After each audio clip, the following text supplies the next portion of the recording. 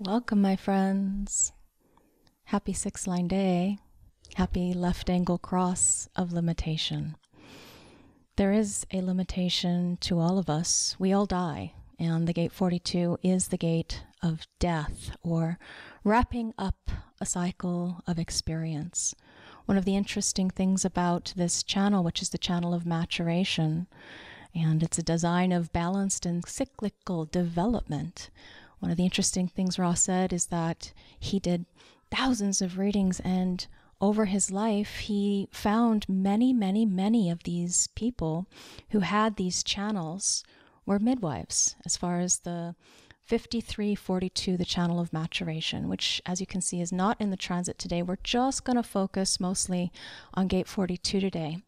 But just to welcome in the energy of the sun, we're going to speak to where that energy is being grounded in the earth as well. So the sun, in its transiting life force expression that all of us are either amplifying or feeling the influence of today, in this Hexagram 42 increase, the gate of growth, we have the sixth line that is talking about nurturing. Now, if you have the moon in this channel or in this with this gate and line, the moon will exalt the expression of this nurturing. So the Rave I Ching reads a natural and instinctive nurturing of others, the power to share the process of growth with others. And if you have Saturn, it will detriment this line. A restrictive and malefic materialism that is self-alienating and encourages aggression. In other words, the refusal to share the benefits of growth with others. Now, growth is something that must be limited. Think about cancer. Think about, if you kept growing and how gigantic you would be. There is always this process of cyclical, I like to think of it as an evolutionary spiral when it comes to finishing off or closing out cycles of experience. The 42 is about getting out of the experience. And oftentimes what happens with 42s is that they enter into something that maybe took a lot of energy to get into, and they can't get out of it, or they can't let go of it. They can't throw it away. They can't finish if they have not entered into a cycle of experience correctly. And left angle crosses of limitation are really important. They're standing in that doorway, kind of like a closing of the door, the process of completion, of finishing off a cycle of experience. And the six lines are standing there as role models or examples of the wisdom that comes. In the gate of growth, this is about nurturing the completion of cycles of experience. So as the sun moves through the wheel, you'll notice that, there's a particular pattern, there's a particular cycle of experience that people go through. And this is why I'm calling this the wisdom of limitation, because in our cycle of life, the gate 42 is a power gate. It's a wealth gate. In fact, all of those sacral gates are power and wealth gates. But this particularly has an ability to help guide people into, when it's in an undefined center like mine is, guide people into recognizing whether or not they're using their energy correctly, and whether or not that process that they're a part of is going to bring growth, if it's going to bring a finishing off or a completion of the end of a cycle. So there needs to be a limit. There needs to be an end. And these 42s are the people who can bring things to that close. Now, if you've got a sacral center that is defined in your body graph, 42 is where we have the quarter of the wheel, which is about initiation and purpose fulfilled through mind's process. So in the completion of the cycle of experience, when somebody is a defined sacral generator, their energy resource is going to respond, because all of those gates that are attached to that sacral, if they have a gate 42, particularly, the response is the energy that can bring things to a finish. So the sacral voice has a response which reflects the energy toward or away from the involvement in an activity or a process, a cycle of experience. Now, this is very abstract in the nature of what this gate is about, meaning it's experiential, it's sensing, and it's about coming to a close. We're almost at the end of the close of the quarter of the wheel.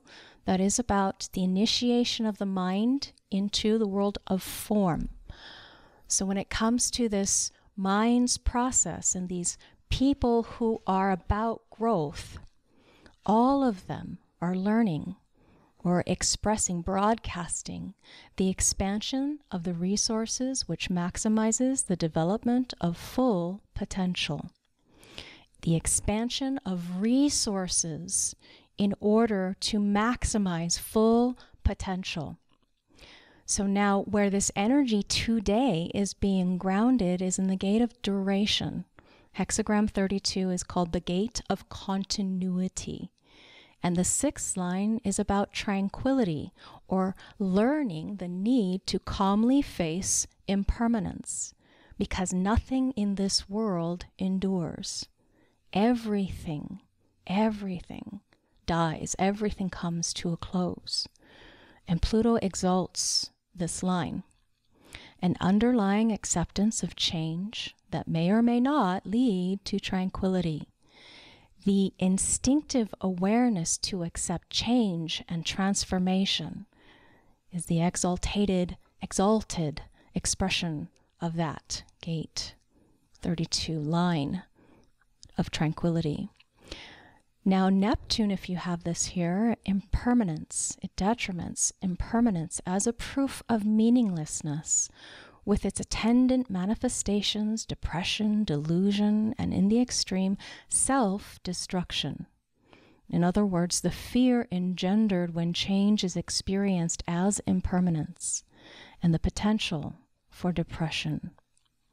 That is the limitation. 70% of the energy neutrino stream that we are being bombarded with right now, that is being grounded into the earth, is experiencing the 6th line quality. And what is the 6th line about? The 6th line is about what's next. What's next?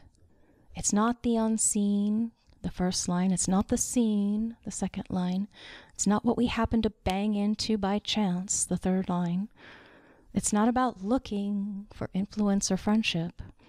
And it's not about connecting with strangers. The 6th line is moving beyond. It's looking down the line of circuitry. So what this circuitry is about, remember, the human experiential way, because it's abstract, because it's sensing, because it is about felt feelings into the experience itself. Ultimately, what all human beings are looking for, they're looking for progress and experience in the life that leads one to a feeling, because we're all driven by the experience of wanting pleasure in the life, and we all want to avoid pain. And so you can hear in these cycles, we have these ups and downs, we have these experiences of movement towards, and the 6th line where it's moving towards is it's moving towards that next, not only in the circuitry down the line, so sharing growth, experiential growth and progress, but it's looking to the next gate in the wheel, the mandala wheel, and that is gate 3, ordering, which is a process of synthesis, something very different, something that moves beyond. So now in our process of understanding more about this mind's duality, I believe that this is where we have Janus, isn't that correct? In the gate of growth, as far as its Godhead, archetypal Godhead, we're talking about the sacral response and the power that it has to sense, to feel, to grow into that experience. So in our process, I'm just going to highlight the rest of the Rave I Ching here. We have come from diversification in the first line, growth through expansion, or too much expansion, leading to decadence. The second line, that was what was unseen. The second line, which is what we're unaware of, and yet the natural expression of growth is identification, or the power of growth through participating in trends. And sometimes growth which stops in reaction to trends or change. And then we have by chance, trial and error, happenstance, circumstance. In times of increase, we learn that mistakes are a natural part of the process. The power to accept mistakes is a part of growth. And mistakes will give power to moodiness and caution. But the third line way is our way of finding growth through experience in times of increase. Then we reach the fourth line, the middleman, the maturity to bring growth through mediation. Or on the other side, a lack of maturity where the power to harmonize distorts mediation and limits growth. Then we have the fifth line of self-actualization. Growth that is self-fulfilling and naturally leads to influence. And on the other side, inner growth that empowers reclusiveness. Anybody fifth line that likes to be reclusive? Hi, that's me. And then the sixth line, again, nurturing, the power to share the process of growth with others, or the refusal to share the benefit of growth with others. So this is about, remember, balanced development in response, maximizing the potential of beginnings through expansion. Expansion, bringing things to a close so that the next step can be taken. And completing the cycles of experience is the heart and soul of growth when it comes to our growth process as human beings, one step at a time. One step at a time, because all sacral channels that are not directly connected to the throat need a step-by-step process. This is abstract, so this is about immersing oneself completely and wholly into the experience, committing to the process of the felt sense as one experiences the adventure and the journey. Not trying to get to a destination necessarily, but feeling things deeply along the way, experiencing the full potential of what it means to be here in this moment. You are taking the patterns of life and experiencing what it's like when fate steps in, throws a monkey wrench in your plans, and all hell breaks loose because of this or that might have gone wrong. So we have this process of the development of growth in human beings that requires a stop, a finish, an end, a getting off the wheel, off the cycle. But first we have to enter back into the wheel through our mind's process, the initiation, into the world of form. And this is where the 42 stands. Standing between the gate of shock. Boy, is it a shock to be reincarnated, isn't it? To come back into this life and to get reincarnated into a little baby form and not remembering necessarily. My daughter, when she was 5. Mommy, do you remember when I was your mommy?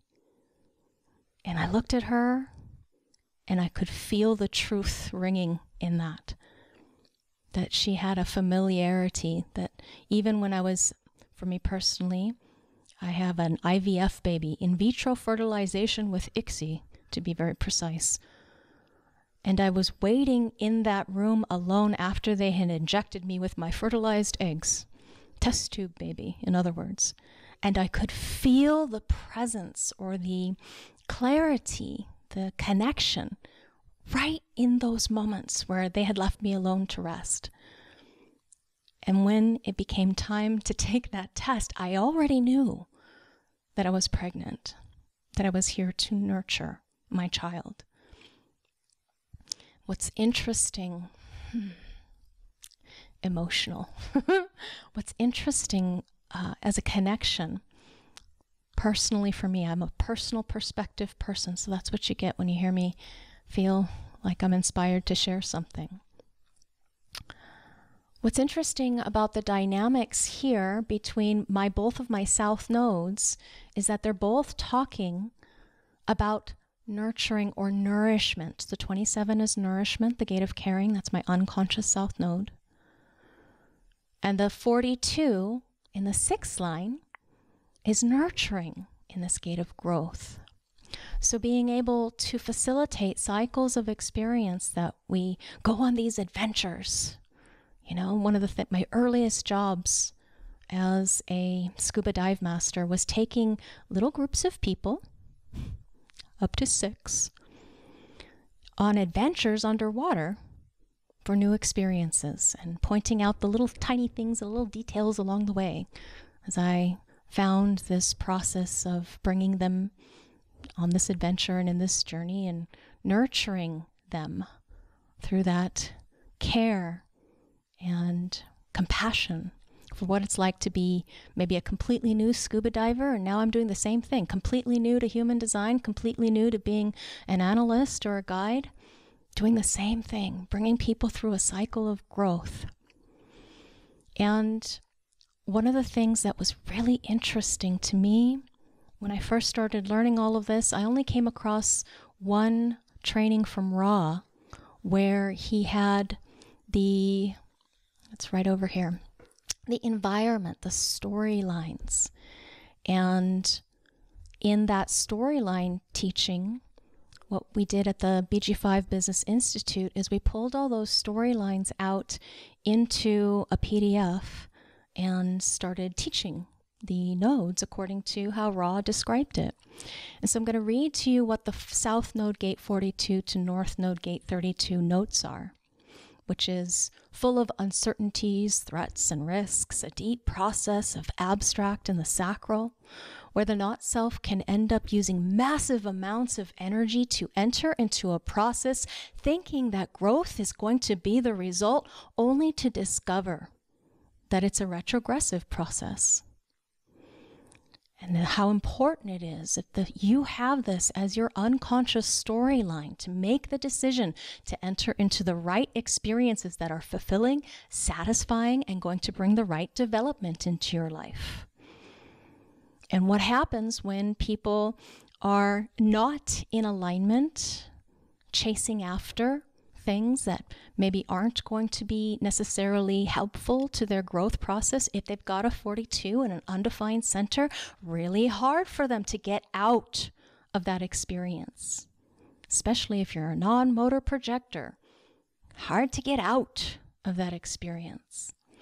Now, recently, I went through my first 3 classes and my first cycle of level 1 analyst students. Recently, one of my students came to me and said, "Hey, Laveena, did you know that Ra had this recording where he taught about all of the 32 personality nodal environments from the conscious perspective?" And I was like, "Oh, no, I didn't know that. That's really cool." So what we did is we transcribed it, our little team transcribed it, and now we have a resource that I have yet to go through, but I just wanted to read one piece with you. And that is the notes that we put together on the 4232. Now, from the conscious personality side, this is my nodal environment.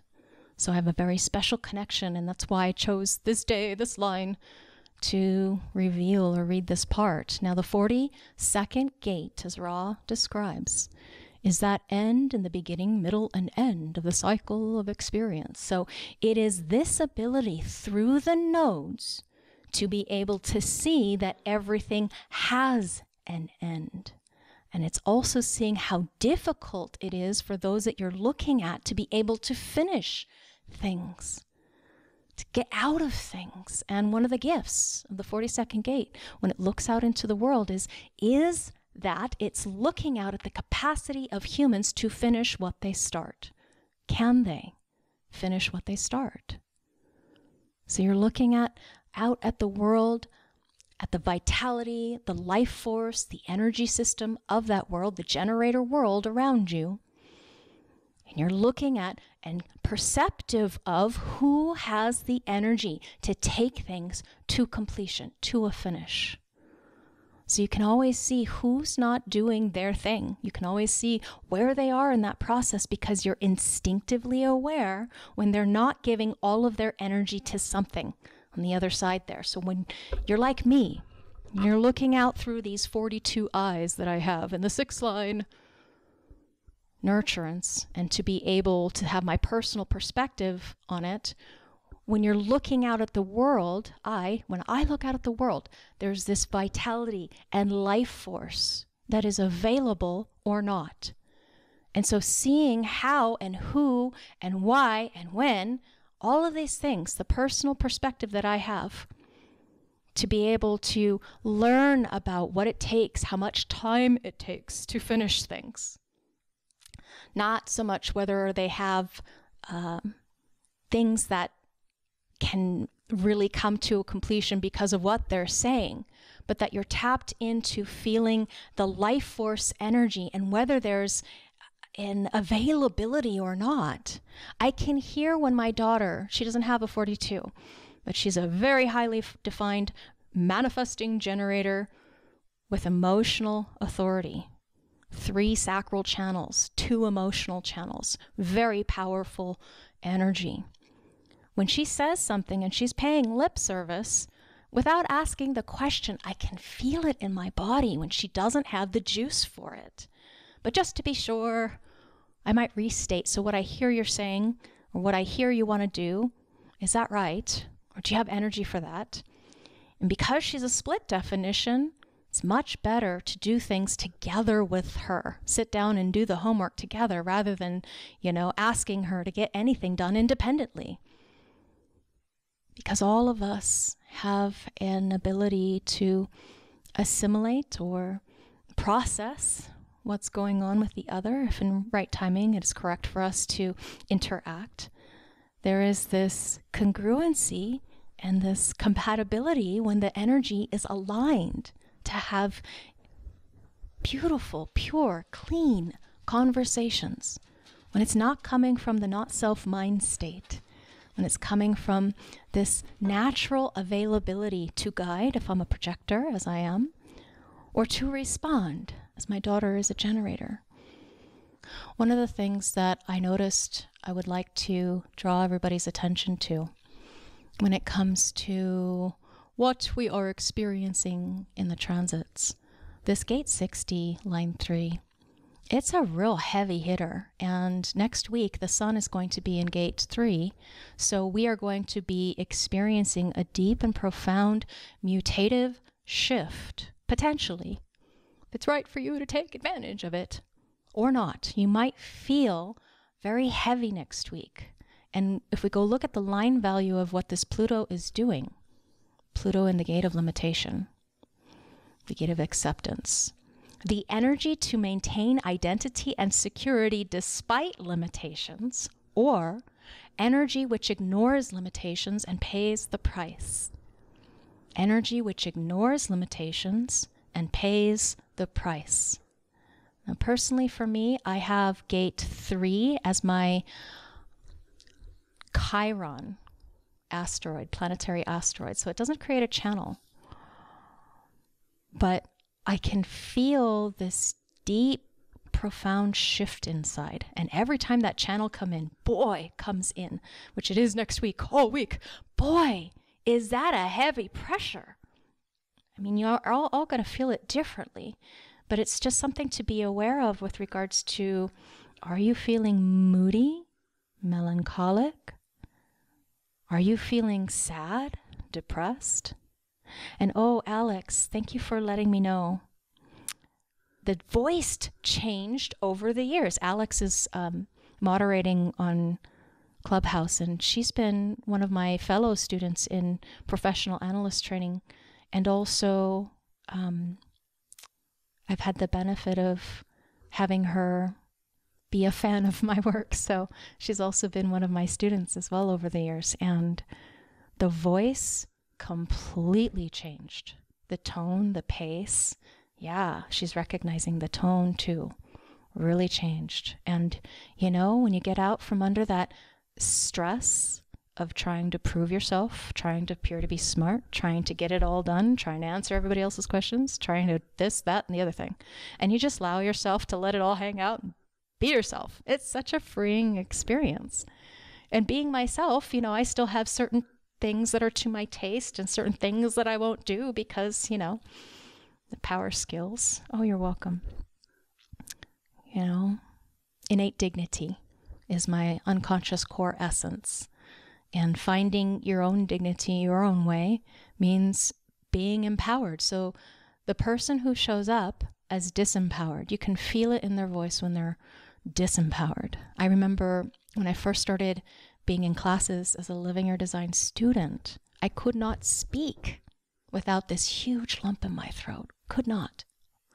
Because of all of this emotionality and all this chaos that lived in the body. And at some point in the deconditioning process, you let enough of that go. And in Hawaii, I'm from Hawaii, we call it hang loose. Hang loose, bruh. Just let it out. Let it go. Relax. Kick back. And that's the coolest thing about being on this journey, is that there's not that forcefulness or that heaviness and that weight of all of the not self strategies that the mind convinces you to try and, you know, do something about. And ooh, I'm looking at my chart right now, and I've got a lot of individuality thanks to the transit. So yeah, I can feel that it's time to put a pause in our conversation. Alex is saying, I have 3 individual channels, so acoustic is very important for me. Yeah, us acoustic people, us freaks, geeks, weirdos, we stick together, us weirdos, you know. Human design is a very out there system, although it's getting some traction in the, you know, more popular world now. But human design definitely is very, very different as a path and a journey to awakening. So I honor each of you for your presence and availability to commune with me, if only to chat at me and to just be there on the other side to speak to. The last piece, 42, you know, it's impersonal sharing, because abstract circuitry is very impersonal. It's just this genetic need to share. And as this is part of the way that I see just the communication of me, I honor you for your availability to be present and available to witness and watch as we journey through this time and space together. My fractal family, thank you so much. Namaste.